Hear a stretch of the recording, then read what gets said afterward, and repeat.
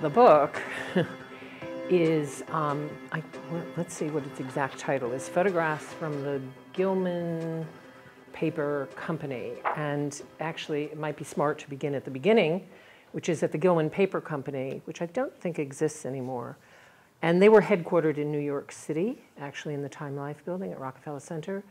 Howard Gillman, who was the head of the company, decided in the, I think about the late 70s, to begin a photograph collection.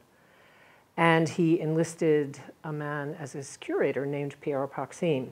So from about 1976 or 77 or so, for the next 20 years, they collected photographs.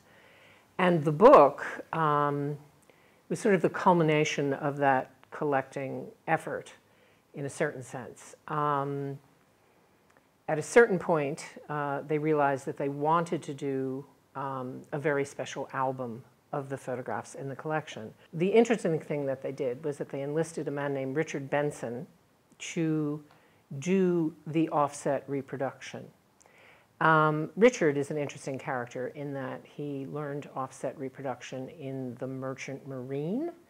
He then went on to become a photographer and also to become an expert, probably one of the world's experts on the reproduction of photographs. And so they enlisted Richard to do the project, and Richard had the support of Howard Gillman, to the extent that Richard actually asked them to buy him an offset press and put it in the basement of his house so that he could work 24/7 if he wanted to, and also so that he could do it exactly the way he wanted, because many of the reproductions in the book have actually passed through the press I think there's one account that I read, even 10 times.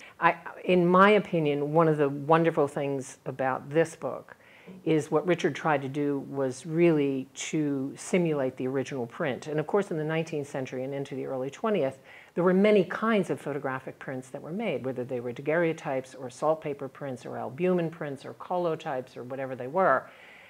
And so it's about difference. And in relation to contemporary books, in relation to digital printing, et cetera, I sometimes wonder if that notion of difference, the nuanced difference, has disappeared.